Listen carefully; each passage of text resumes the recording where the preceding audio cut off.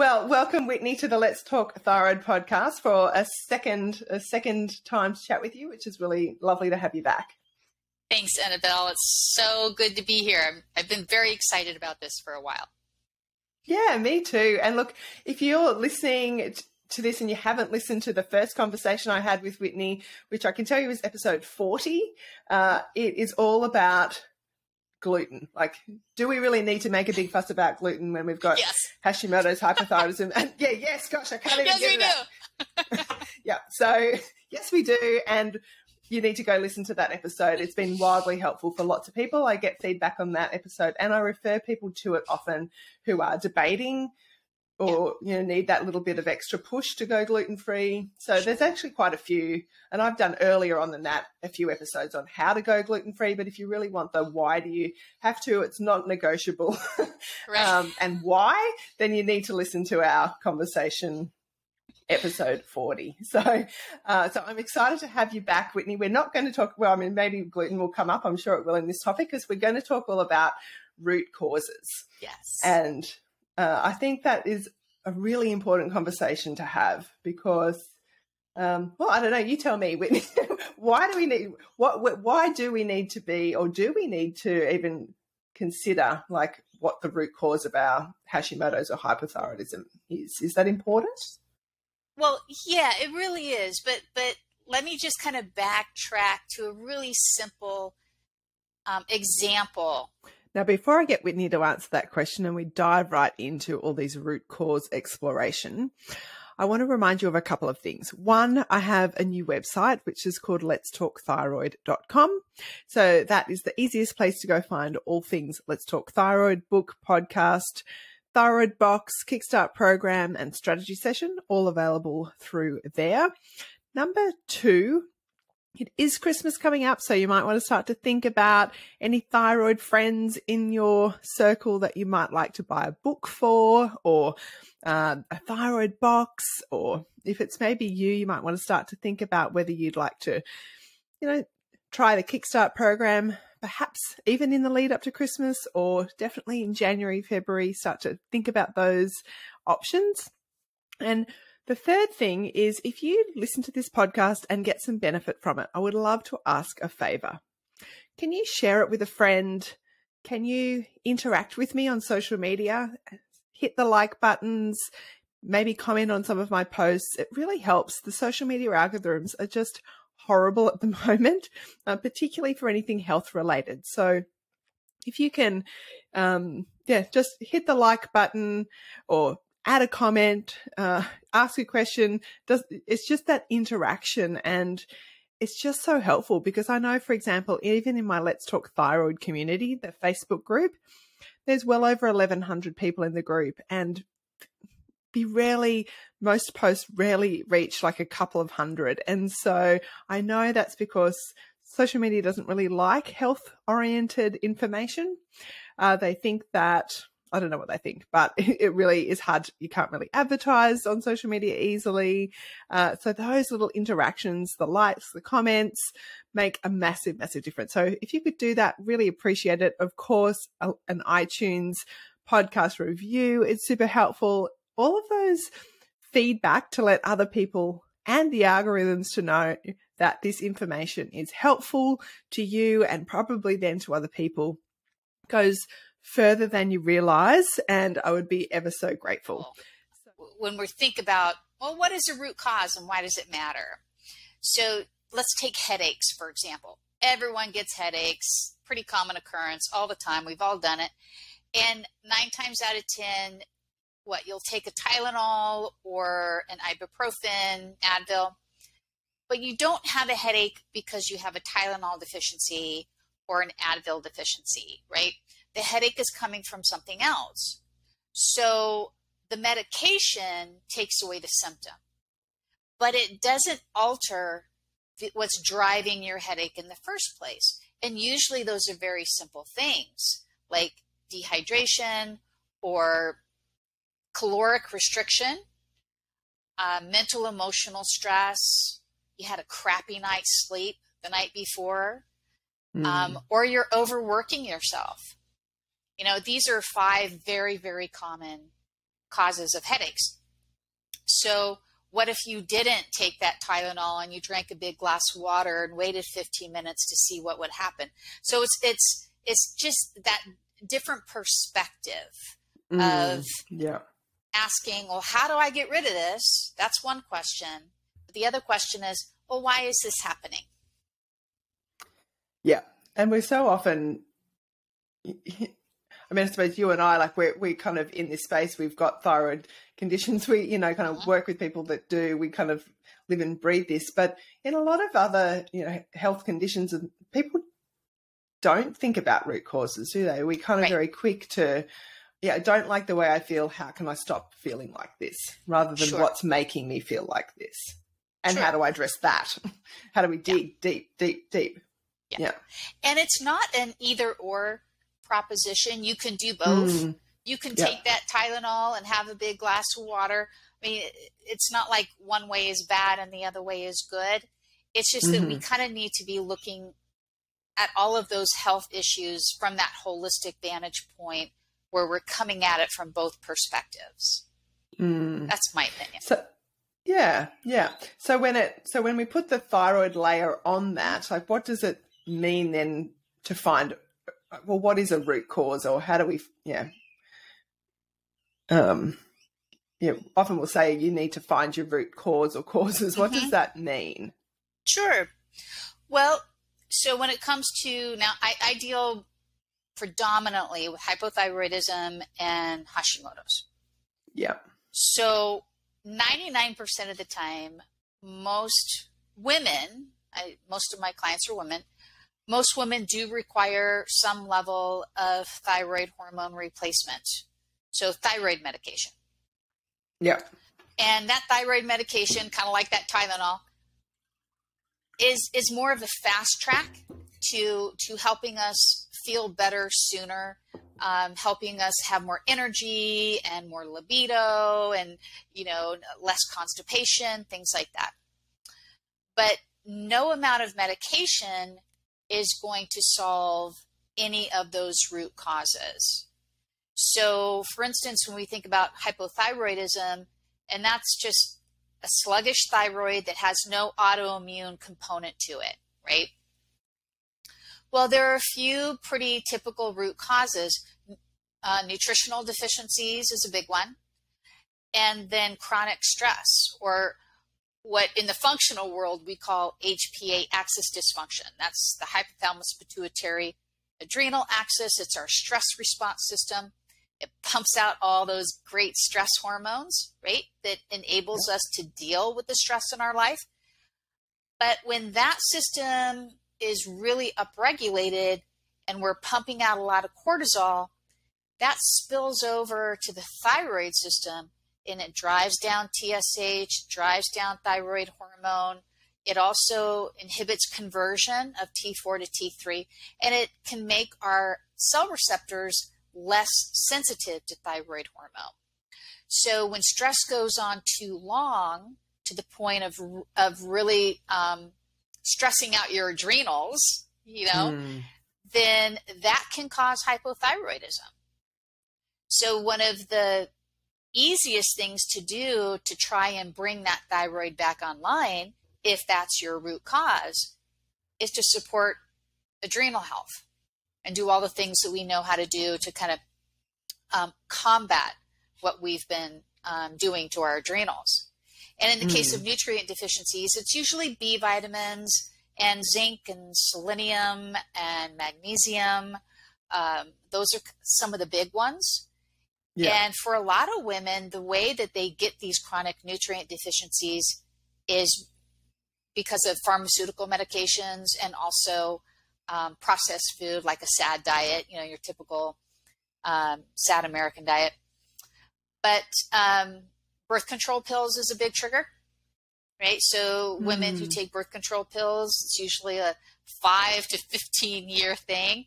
You'll wind up with these chronic nutrient deficiencies that ultimately will impact your thyroid, because you don't have the building blocks for all the things that you need to produce the hormone and convert the hormone, right?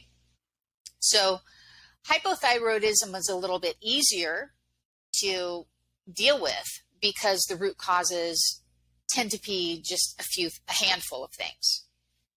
Yeah. And does, sort of age decline as well, like in general thyroid function, does that play into it in terms of hypothyroidism? Just sort of aging and menopause, does that play a role at all? Sure. Menopausal fluctuations, pregnancy fluctuations too. We are much more sensitive creatures hormonally than our male counterparts. And so all those nuances can definitely play a role. But so can things like gut dysfunction. So if you've got gut inflammation, or you've got some bacterial overgrowth in your gut, or if your liver is overburdened with toxins, and these could just be toxins like alcohol and all the chemicals in your makeup and your hair dye and all those things we get exposed to. If your gut and your liver are underperforming, then it's really hard for you to convert your T4 into T3, and then you wind up with hypothyroidism. But it's not due to your thyroid. It's due to some dysfunction and imbalance in your gut and in your liver. Yeah. Yeah. The more I understand about thyroid health, the more I understand that thyroid problems aren't problems with the thyroid. Really. And I know we're about to sort of dive into the autoimmune, which is another case in point. But, we think, and I talk thyroid health, but probably when I'm talking about that, and I probably need to be clearer, like, it's not just about the health of your thyroid gland. It's really how everything else in your body impacts on the thyroid. And so, I think when we're talking about all these root causes, it's helpful because it helps us to understand that the problem that we have with thyroid health is so many more things than just the thyroid gland function itself. Yes. Whether we're talking straight out hypothyroidism or autoimmune, Hashimoto's. Yeah. So, it's like with Hashimoto's, layer and layer of onion. Yeah. With Hashimoto's, as you know, it's more complex. Right. Yeah. So let's talk about that then. We've sort of gone over some of the key things for hypothyroidism. And I suppose one of the causes for hypothyroidism is Hashimoto's, one of those root causes. But what's the root causes of Hashimoto's? So do you want to highlight a few of those key things? Yeah. Well, Hashimoto's is first and foremost a disease of the immune system. Right. And the location where it's taking place is the thyroid. Yeah. So autoimmune triggers in general kind of have similarities across the board, no matter what autoimmune disease you're talking about. Now, certainly all the things that we talked about with hypothyroidism can contribute to Hashimoto's for sure. So that those things need to be on your list for Hashimoto's too. But then the big one, of course, is gluten. Right? Gluten is one of the main triggers of a thyroid dysfunction, and celiac disease. So whether you have non-celiac gluten sensitivity or celiac disease, those are two pretty big triggers. Having a leaky gut will set you up for thyroid dysfunction. And then cross-reactive food sensitivities. So there are foods that cross-react with gluten that the immune system can mistake, say corn or cow dairy or millet, can mistake those foods for gluten. So even if you go gluten-free, but you're still eating these cross-reactive foods to which you're sensitive, that can be a trigger for Hashimoto's. And then there are toxins, right? So heavy metals, environmental toxins, mycotoxins, and then specifically some organisms like H. pylori and Citrobacter, Klebsiella. These are different bacteria in the gut, Prevotella, and then even some chronic viruses like EBV is a known trigger, Epstein-Barr virus. And I'm actually seeing COVID as a trigger. That's what I see among my clients. I thought you were going to say that. Mm-hmm. I think there's some research that I've been hearing that too, and I haven't gone digging into the studies, but I think they'll come out. Yeah. Oh yeah. I mean, I've had at least 5 clients that they were feeling fine, you know, like really working their program and living in a state of quasi remission, then got COVID, and antibodies skyrocketed. All of their symptoms were back with a vengeance. Like, wow. Yeah. Yeah. And that can take a while to climb out of. Well, when you think that viruses generally can be a trigger, it's no great surprise, is it? Right. COVID's a virus, so Sure. it could be a trigger too. Yeah, and I think that and what Lyme you just disease. said is Lyme disease can also be a trigger for Hashis, for sure. Yeah. So we might come back to this, but one of the things I think you just said is important is that these triggers aren't just about triggering the start of it. They can re-trigger, you know. Yes.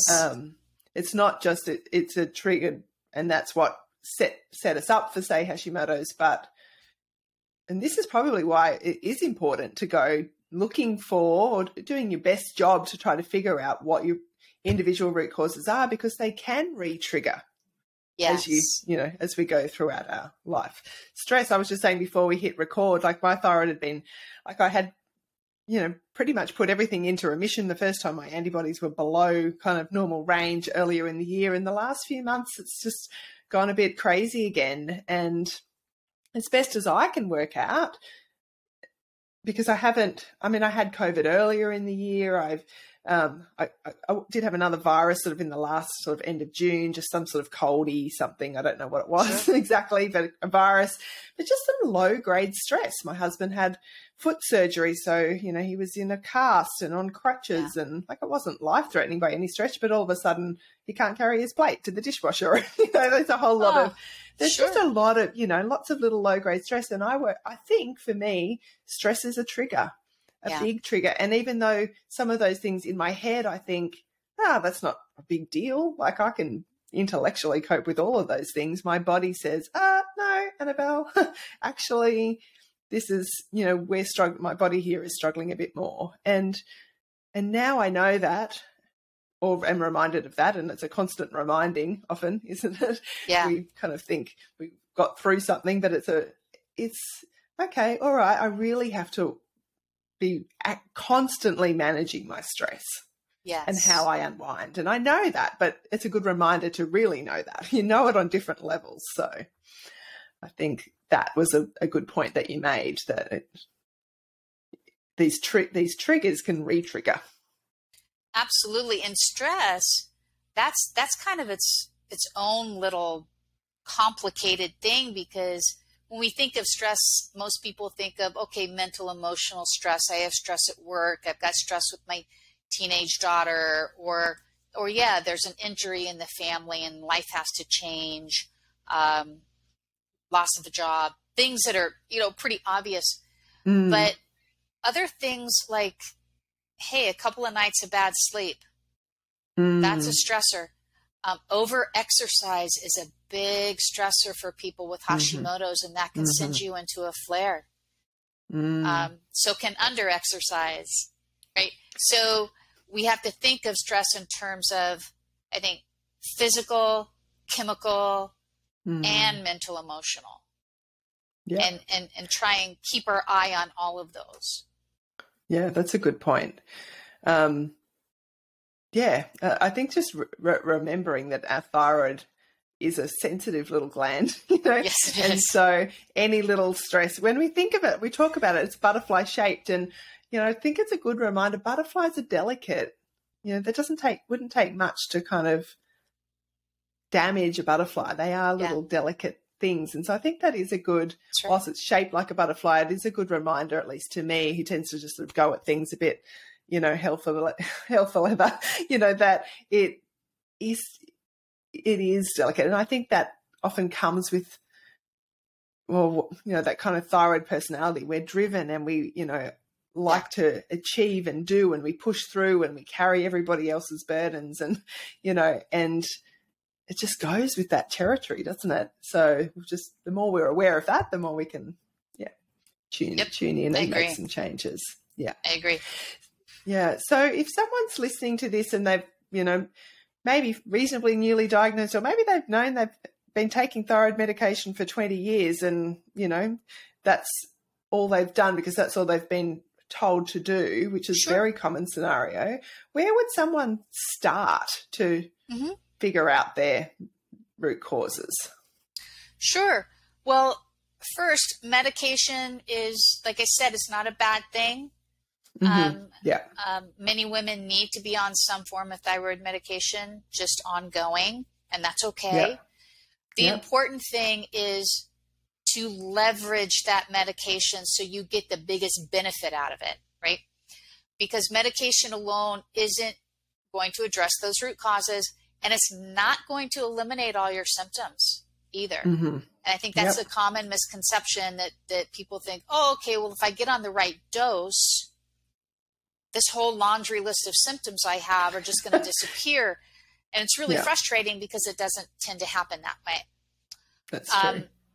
So first thing is, let's make sure the medication you're on is clean, right? So a lot of different thyroid meds contain gluten or corn, and those can be dietary triggers for Hashimoto's.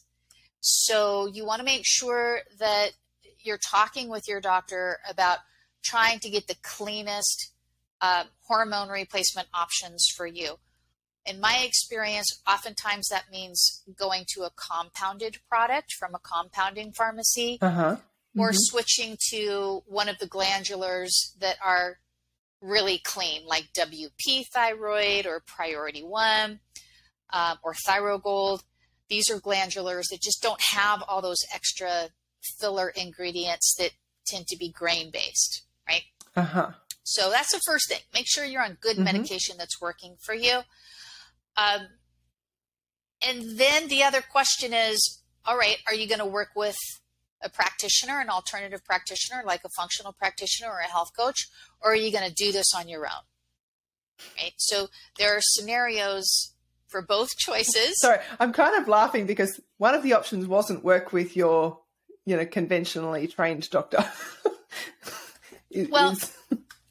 Not so much for root causes. Yeah, no, I'm laughing because I think that's what they're not trained in that. So I just like that. Yeah, it's not a realistic option. In the most part. Correct. It's not part of that paradigm, and that's not necessarily a bad thing. Conventional doctors are really, really good at what they do, and they work well within their scope of practice. We need them to manage thyroid disorders and autoimmune disorders, but we also need adjunctive assistance as well. And either we get that on our own through research and reading and gaining knowledge, or we work with an experienced practitioner that kind of knows the lay of the land, right? So which option would you like to talk about first? Well, why don't we talk about the working with the functional practitioner first? Okay. Well, first, it's really important to make sure, in my opinion, that you're doing your due diligence. So there's a difference between a health coach and a functional practitioner. Functional practitioners tend to have access to the kind of lab tests that really help us get that hard data that's specific to you, so we can see what's living in your gut, what foods are provoking your immune system, what toxins are taxing your liver. So we can really find those things out, that hard data. So given the choice between the two, I would always opt for a practitioner that is experienced with functional lab tests and knows how to evaluate, knows which ones you need. Yeah. And then beyond that, unfortunately, social media is saturated with folks like us, right? Yeah. I mean, we're everywhere. That's right. We're everywhere. Yeah. Health coaches, functional practitioners, gurus, whatever. They're all over social media. Some of them really know their stuff. Some of them are more like the influencer category, and it's really hard to tell the difference. So if that's your main way of kind of figuring out who do I want to see or reach out to, if you're scrolling through Instagram to get that information, don't just rely on Instagram or Facebook. Make sure you go to their website. Make sure you review it thoroughly. See if they have some, I would prefer video testimonials from previous clients. See what their credentials are. How long have they been how long have they been in business? What kind of cred do they have, basically, right? Yeah. And then create your short list from there. Once you're working with a functional practitioner, then that kind of takes on a life of its own.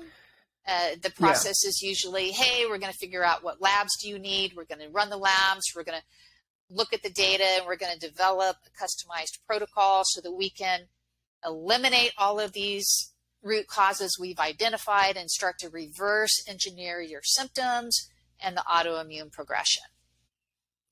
Yeah. So do you think then if people are working with a functional practitioner, I know COVID sort of meant a lot of people are working online with people. Do you see that as that a valid option? Like, you don't have to even be in the same city, town, country. Like, is that sort of long distance? Can that work? It can. And in fact, I think it's the standard practice more now than ever before. There are some drawbacks. For instance, I only work with people in the States because I can't get the labs that I want shipped. So there are some restrictions depending on geography, but practitioners like us are everywhere. They're in lots of different countries. So you might want to start looking geographically in your country, just so you have the ease of getting what you need. Yeah. I often look at some of the tests that you run and talk about. I think, we can't access that here in Australia. And so there are definitely some differences. And I would say here, and I might not be completely right about this, but I would say that some of what you would call a functional practitioner, we would call a naturopath. Like a naturopath here, and I'm not saying you don't have naturopaths, but I think, at least in my experience, I would go to a naturopath for what you're describing. They can access the blood tests, the labs. I'm not sure that the functional practitioner label is so much used here in Australia. So if you're listening to this, in different parts of the world, you're going to have to do a little bit of your own research as to what the type of practitioner is called in your location. And I think the UK is different again. So, sure. Yeah. So just, if you're listening, just know that. But I think that advice is really helpful, because one of the things I talk about is building your support team and having those people, and having a conventional or a medical doctor is important. You need that for medication. If you need medication, it's not an either or, it's a both. And I like to have a number of different people on my health team. And the way you've gone about describing how to find someone in this sort of approach is really helpful, because, do you see that functional practitioners, that's a core part of what you do, is to help people find those root causes? Like, if someone was just going to a functional practitioner, would you assume that they're going to help you to do that? That would be my basic assumption. If they're truly a functional practitioner, then because that really is, functional medicine is root cause medicine. That's what it's all about, right? Getting to the root cause so that we can prevent disease from happening. It's about optimal health, right? And building that from the ground up. So it really is a discipline of investigation. One thing that I want to, because you mentioned, the importance of having medical professionals on your team, I absolutely agree with you. And unfortunately, I think maybe you've noticed this, but there's something kind of broken in the health coaching industry, and that there seems to be a real schism between conventional medicine, an alternative medicine, like an us versus them sort of tension, right? Where alternative practitioners spend time denigrating or dissing the medical doctors, and perhaps even vice versa, which in the long run doesn't serve our clients, right? Because it puts them in an impossible situation. So I love it when my clients have naturopathic doctors on their team, maybe even a general practitioner, just a straight up MD. What I try and do is counsel them to how to approach your doctor when you're thinking about bringing someone like me onto your team, right? So that they can develop the most collaborative, supportive team where we're all working towards the same objectives using our different skill sets. But the patient / client is the team captain. Yeah. Right. Yeah, absolutely. Yeah. I love that collaborative idea. And years ago, I said, there's got to be a place for, so if you're listening to this and this sounds like you, there's got to be a place for someone. And I think they probably medically qualified in a broad sense to be like the go-between for people, because people are managing all sorts of different people on their health teams. And if you've got complex medical things going on, you're probably dealing with a variety of medical specialists. And, you know, imagine if there was someone to help you draw all of that together and work together. You know, I think there's got to be a place for someone like to be that sort of health. I don't even know what they are. Not quite an advocate, but a bit like an advocate that goes with you. Yeah, liaison. Yeah. Like I think there's a role for that. So if you're listening and actually start a business, we'll refer people to you. It's not me because I don't have that medical background, but you know, I can really see. You think, oh, I wish this person was listening to that person, and that. So yes, whilst we have to be the captain of our own medical team, 100%. Sure. Sometimes I think it would be nice to have someone to bounce those ideas off that's across all of your other, your whole health. Maybe, that would be great. We've got to have pipe dreams, don't we? Wouldn't that be great?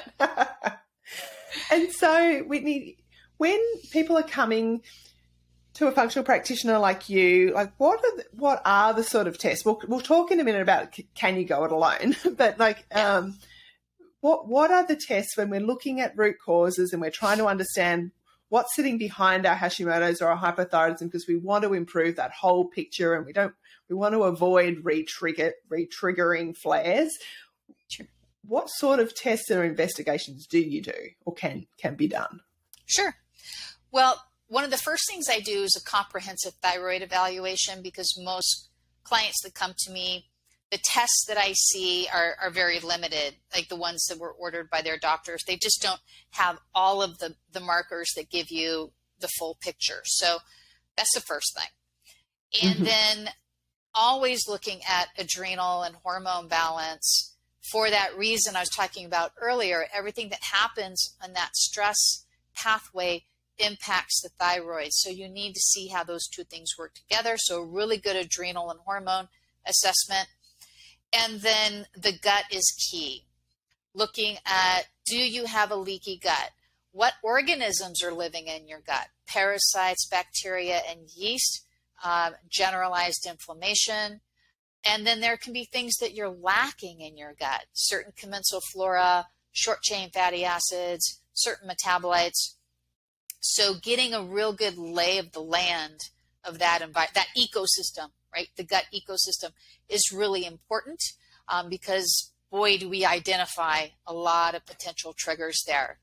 And some great work can be done. And as goes the gut, so goes the rest of the body, right? If you can get that gut work done right, so much can clear up. You can get huge benefits. Now, part of that gut work also is food sensitivity testing, because that's what we're running through our gut every day, right? So it really impacts the environment. So we need to look at that. And then, of course, the liver is important. So not only is it functioning in an optimal way, but does it have some burden, some toxic burden that is building up. So we're looking for things, first heavy metals and environmental toxins, but sometimes we need to look at mycotoxins, right?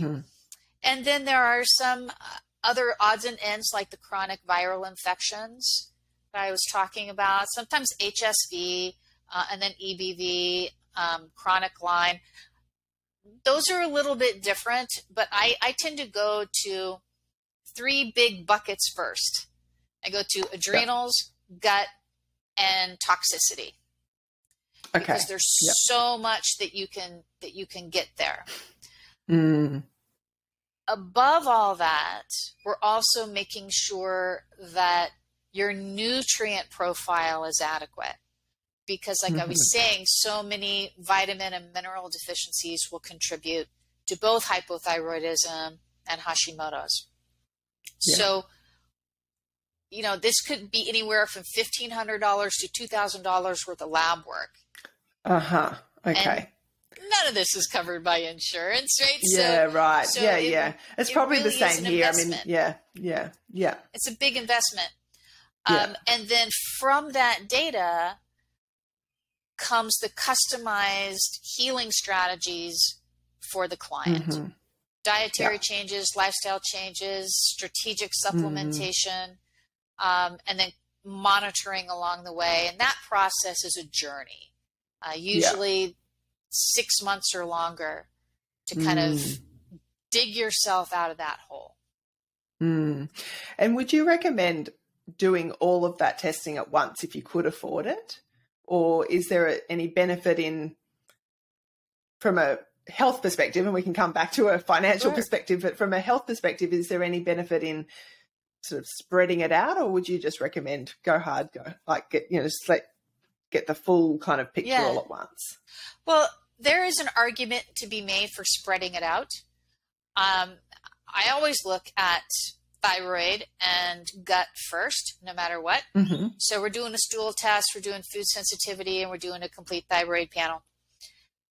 Now, that usually ends up producing anywhere from a 60 to 120-day gut protocol.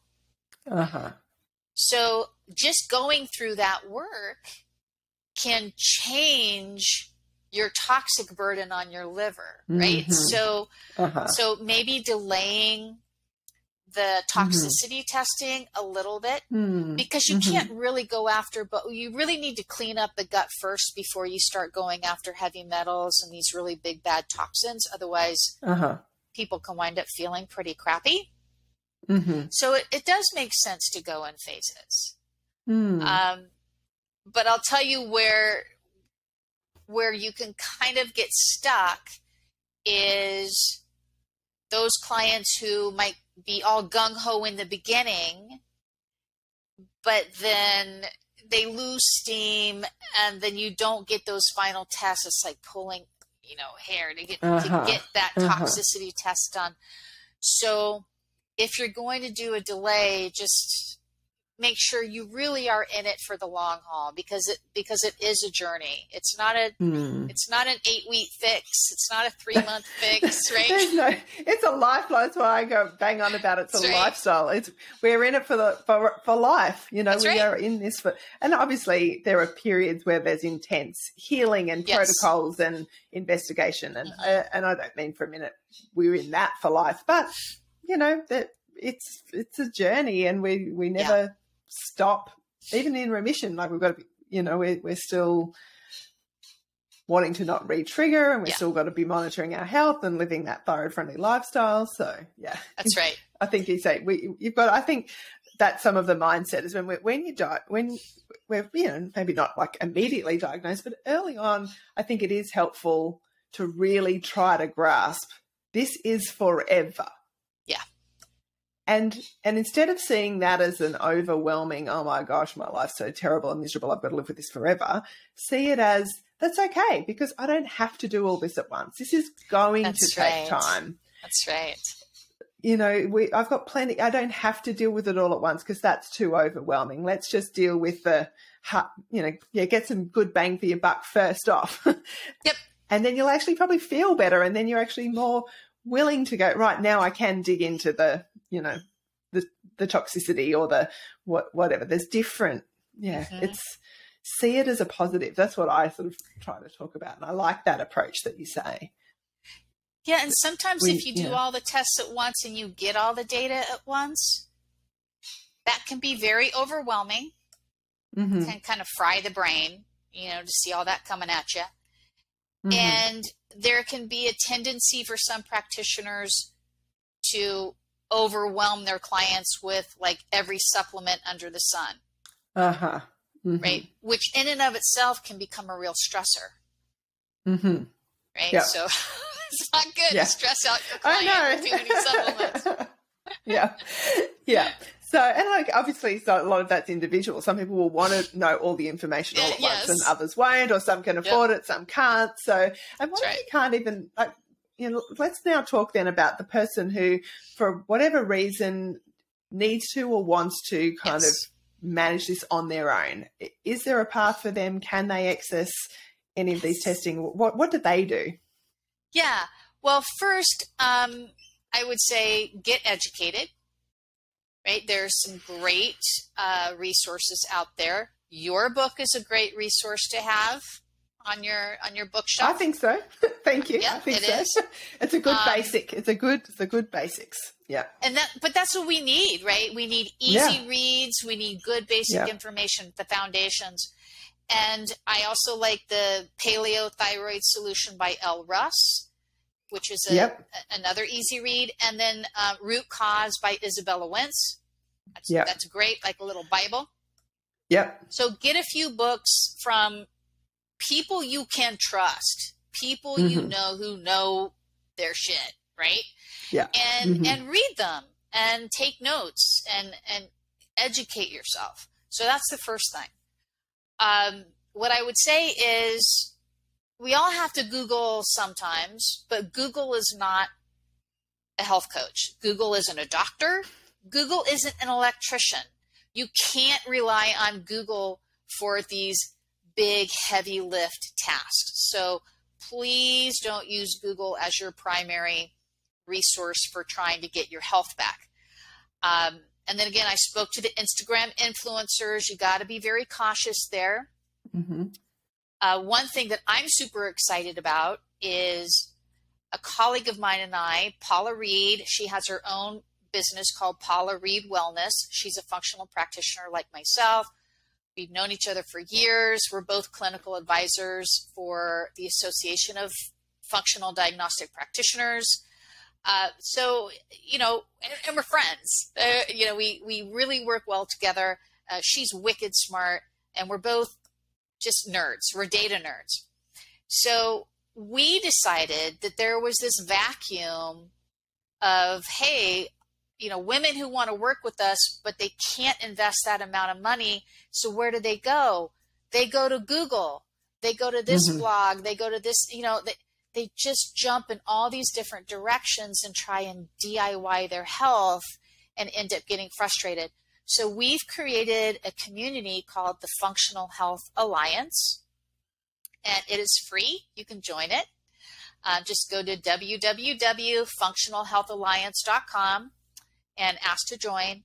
And we've designed it to be kind of like that #1 root cause wellness hub, where you can work on your health with the guidance of experienced and seasoned functional practitioners. And it's a private space. We have challenges that we do, 7-day challenges, 21-day challenges. I have a little dance challenge I do.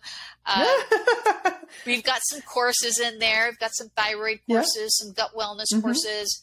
But we're in this community every day, answering questions, showing up. We have live Q&A sessions twice a month, and we even offer private little mini office hours, coaches' office hours, kind of like when your teacher would have office hours and you go in for 15 minutes when you had a questions. A power session, a quick power session. Just like that. It's just like that. Yeah. So it's been a way to make sure that, well, honestly, both of us felt frustration because we would have clients, prospective clients come to us. They'd set up a call and they desperately need our help. And the one thing that stopped them was money. Mm-hmm. So that gets a little defeating, not only for them, but for us as practitioners to know that there are so many people who desperately need us, but that's the obstacle. So this was our solution to that, just to find that middle ground. Yeah, I like it. Yeah, it's fun. It's brand new. Our hope, though, our vision is that it might eventually be a place where your medical doctor or your naturopathic doctor or your osteopathic doctor will say, hey, go join this free group because they can help you implement all the things I'm telling you I want you to do. So when you need your hand held about the diet changes and you need help shopping and stocking your pantry and you know, hacking your sleep, and this is a place where you can get that, right? Yeah. So we're hopeful that this is going to end up being a very collaborative space where we're providing a service not only to, you know, just people who are struggling with thyroid issues or chronic health issues in general, but we're providing a service to practitioners out there, medical practitioners out there who just don't have the time and the resources to really help their patients the way they want to. We all want the same things. We all want our patients and clients to get healthy, right? And to get their lives back. Look, and I think that, I mean, that's part of having that team approach, isn't it? That's right. And I love that idea because, I mean, in part, that's partly, well, it's in part why I wrote my book the way I did, because I think there's no, if you go see your functional health practitioner or holistic doctor or naturopath and they say, well, you're going to have to make some changes to your diet, you have to reduce some toxins, you're going to have to manage your stress, you're going to, you know, and then it's not good value as a patient for you to then sit with them for the next hour and say, well, how do I actually do that? Right. But, well, you know, for $30 you can buy my book and it all spells it out for you. And then if you need extra help, you know, then there's places like the Functional Health Alliance or, you know, I've got a Kickstart course coming up and all those sorts of, like, there's lots of help. There is help. So I think if you're listening and you feel like you're not sure how to do it, go join Whitney's Functional Health Alliance and get some help. Buy a copy of my book. Get some of those resources because I think that, you know, your medical doctors and you want those experts, you want to get the best value out of those experts. Yes. And part of getting the best value is getting help from better value people, or resources to implement what they're telling you. You want to get that. Yeah.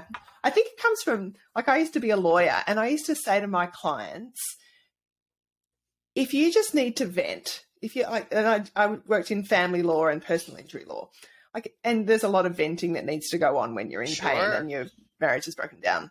But I said, if you just need to vent, find a friend, because I'm charging you for every 6 minutes at hundreds and hundreds of dollars an hour for you to vent.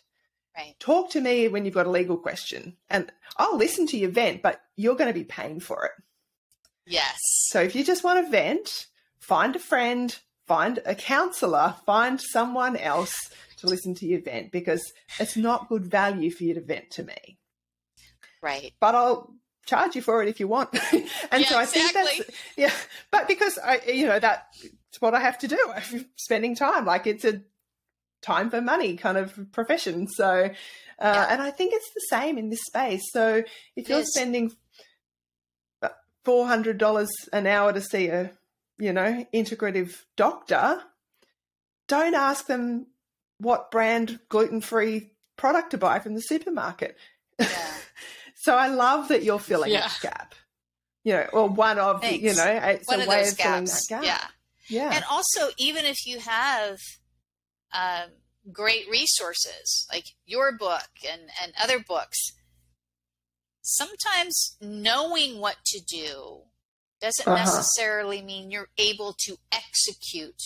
Completely agree. That. Yeah. Because that takes accountability, it takes support, it takes people inspiring you when you're down and letting you know it's okay. I've been there. I know what you're doing. I know the way out. Hang in there.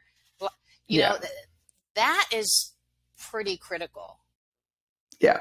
Right.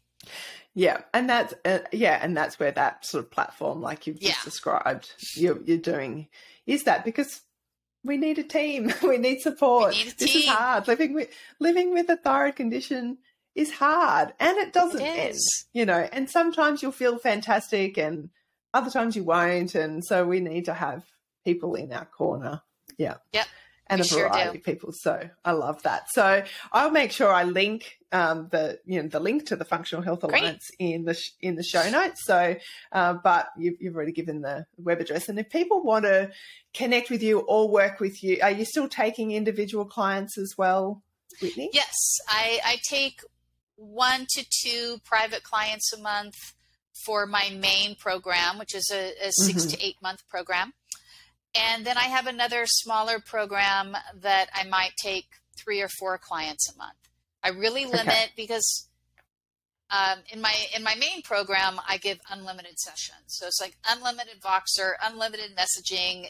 You could theoretically be Zooming with me every day if I had space on my calendar. So it's a very intensive way of coaching. So I really do limit the numbers that I bring in. Yeah. So, well, that's also about you managing your time and energy and health too. Right. I think sometimes we forget that we have to manage our time and health and energy as well. What I didn't ask before, maybe this is sort of one last question before we wrap it up, is when we're talking about individuals working on their own, or then with the support of something like the Functional Health Alliance, can they access any of these testing outside of working with a practitioner? Sometimes they can pay for them directly. Usually there's a big markup if they do. But there are labs out there that are consumer, allow consumers to purchase. The problem is that getting your results doesn't necessarily mean you know what to do with those results. You still got to be able to interpret them. It's just like paying for your full thyroid panel. Yeah, that can be helpful because if you can't get a doctor to refer you for one, you need it. Yeah. But you still need help interpreting it. Yeah. And not only that, but if you need 3 or 4 different labs, which most people do, and then you get those results, you also need to be able to see the overlap and the connections and the correlations between the lab results and your symptoms and your health history. So you do need a professional that can think critically about these things. It's not enough just to get the results. So it's working one-on-one is really important for that. But if you really are on your own, I mean, there's just so much you can do, as you know, with diet and lifestyle changes that can make 60% improvement, right? Sometimes 80% improvement in your adverse symptoms.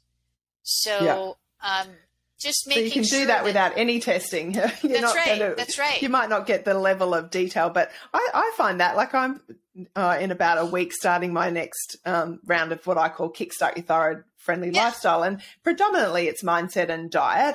And I'm always amazed, and I shouldn't be amazed, but 30 days of eating a strict paleo diet, that's what I operate around, it's remarkable the changes that people see. That's right. Incredible, actually. And I shouldn't be surprised because I've been doing it for years, but I was like, food is powerful. It's so really powerful. And then you add on top of that, getting 8 to 9 hours of sleep and doing a couple of things every day to manage your stress, meditate for 5 minutes or do some tapping and, appropriate movement throughout the day. I mean, these are so simple and so transformative. Yeah. So know that if you're listening and you're not, not in a position to, go down the investigative path, there are still lots of things that you can do. Right. Go listen back to more podcasts, like I've got stuff, there's heaps of stuff. Like that's Yes. sort of really what I talk about is the lifestyle things, because I think, I feel like I certainly haven't done it all, but I don't talk about things. Certainly everything in the book I've tried. Like I don't talk about things I don't do. Yeah. And I've tried a lot. I've been at this for 25 years. So, there's a lot, and some things work at some time and not others, but there's so many things you can do. There's always hope. There's always something you can try. Absolutely. And there's always hope. And so, I love that whichever avenue you take or whatever your stage of life you're in, there are things you can do. Yes. To feel better. But don't just take your medication and think that's going to solve everything, because it's not. It's part of that solution. Right. Yeah. And also, I think one final thing to remember is that healing isn't a straight trajectory, right? Oh, yeah. It's an up and down, and that's just the way it goes. And it's easy to feel really good when you're in those moments where you're just feeling at the top of your game. But when you're in one of those dips, the mantra that comes back to me is, this too shall pass. This too shall pass. It always does. Yeah. It always passes, and you always get an upswing. So no matter where you are in your journey, it's okay. And it is okay. Yeah. Yeah. And yeah. Look, we could probably talk for hours. I think that's a really nice way to wrap it up, because it will pass and other things, come up. And, but I think if you can take something from this conversation, I think it is, the more you can reflect, and even just reflecting and looking back at your health history and your thyroid story. Yeah. Like I've written a book about how to write your own thyroid story. I haven't really released it yet. I'm not quite sure how to release it. Oh, cool. I haven't kind of done it, but it's that a lot of it is this looking back and connecting the dots. And then if you can add in all the, the testing and working with someone like you, and, it's, the future is bright. So have, yes, it is. The future is bright. Yes. Whitney, I know, so Functional Health Alliance, you're on Instagram and YouTube as well. Do you want to just quickly say where to connect with you there? I'll make sure I put all the links, but sometimes people are just listening and don't want to go and look at the notes. Really, across all social media, it's Whitney Morgan Nutrition. So pretty easy: Facebook, LinkedIn, Instagram, and YouTube channel. And then my website, same thing, Whitney Morgan Nutrition. Or you can shorten it up to Morgan Nutrition. That'll work too. Excellent. Well, and I know too, like I'm on your mailing list. You provide great information in your email. So, thanks. Get connected with Whitney, because she really does. I like that, the science nerdy part of what you bring to the thyroid table too. And what I like about you, and you'll really get this if you go back to listen to episode 40, is nonsense. Like, you say it how it is. You're not going to sugarcoat things, but you do, you don't sugarcoat things. And I think sometimes we need that. We need that strong voice, because we're always looking for an out. And I think, well, we are. Tell me what I want to hear. But I really respect that about you, and I think you do it in a nice way. I'm not saying that, but you don't hold back, and I think that's really important. And I really appreciate that about what I see of you online. So thank you for being you in your world and in our thyroid space. Well, and back at you. Thank you so much for all you do in the thyroid space. You're definitely an inspiration. I just love watching everything that comes over Instagram and your podcast episodes. You really are a bright light. So I really appreciate you. The information presented and discussed in this podcast is not intended to diagnose, treat, cure, or prevent any disease, and should not be used as a substitute for proper advice from a qualified professional.